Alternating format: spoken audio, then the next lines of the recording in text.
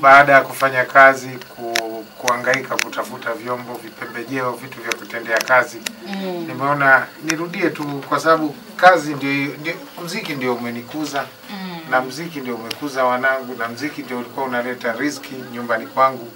Kwa hiyo nimeamua niendelee licha ya changamoto zilizopo, lakini nimeyavalia njuga.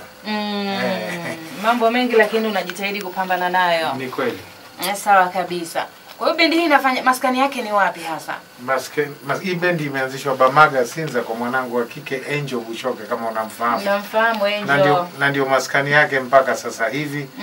Na tumeona tuianze, kwa sababu tukisema tusubiri hiki tutakuwa tunasubiri mpaka milele. Ndio maana tumeona tuanze, na Angel mwenyewe naye anaingia sasa hivi kutoka Dar es Salaam. Wanakuja katika bendi yetu hapo wasichana watatu, Koku, Angel na Feti, ambao wanaingia sasa hivi, na wapo wanamuziki wengine pia. Okay. Ndio. Sawa sawa.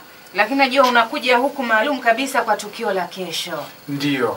Mahsusi. Tuelezee kuhusiana na tukio la kesho. Shambia linakofanyika, lakini sasa tusikie kutoka kwako kitafanyika kipi pale. Na mimi kama mwanamuziki na mengi ya kuelezea. Kwanza niwakumbushie zenu za zamani ambazo wengi wanasema walikuwa hawazipati. Kwa mfano Messenger kaleta balaa. Clara Msimbazi Kota, Pendo kileo cha fikara, neno la wapendanao kabla ya siku ya wapendanao, Pendo kileo cha fikara. Na pia kwa kushirikiana na uongozi wa Cape Town ambao ni wabunifu katika starehe, nadhani watakuelezea mengi na wao pia. Kwa kweli. Naam.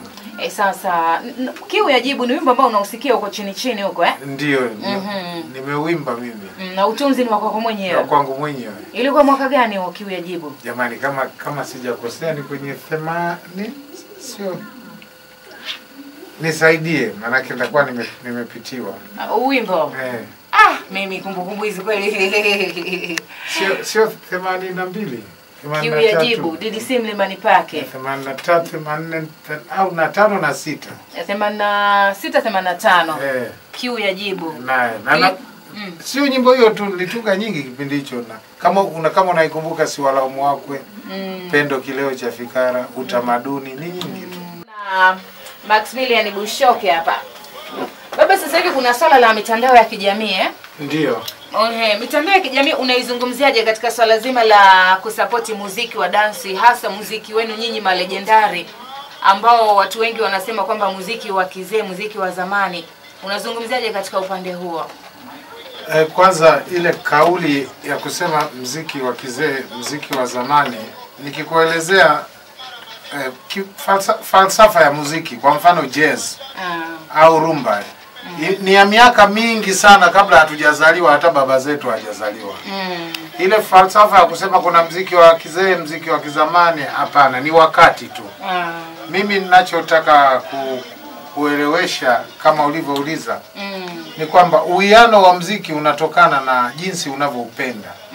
Kuna mtu anapenda rumba, kuna mtu anapenda reggae, kuna mtu anapenda chacha, kuna mtu anapenda bolero. Kwa hiyo vikijumuika kwa pamoja ndio tunauita muziki. Lakini tukiuweka kimatabaka, sio hatufikishi ujumbe wake. Kwa sababu muziki unapendwa na vijana, wazee, watoto, watu wa umri wowote, rika mbalimbali.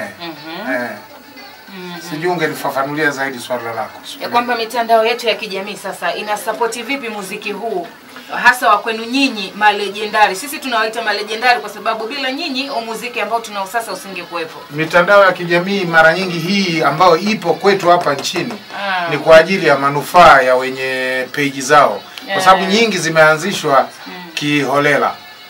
Wengi, kwa mfano nyimbo zangu nyingi ambazo mnaziona kwenye mitandao haziko, sio mimi niliyeziweka. Umeona? Na hicho kitu tumejaribu kukiangalia. Tukiangalia pia ufuatiliaji wa masuala ya muziki hapa Tanzania, siwezi kuwalaumu, lakini bado tuko nyuma sana kuhusu masuala ya haki za wanamuziki. Kwa sababu hata hiyo mitandao ya kijamii, kwa mfano YouTube na nini, wanalipa. Lakini ni nchi hii ambayo uweze ukakuta kwamba wanamuziki wanalipwa kwa vitu kama hivyo. Hata hizo haki miliki zao wenyewe kuzipata ni mbinde.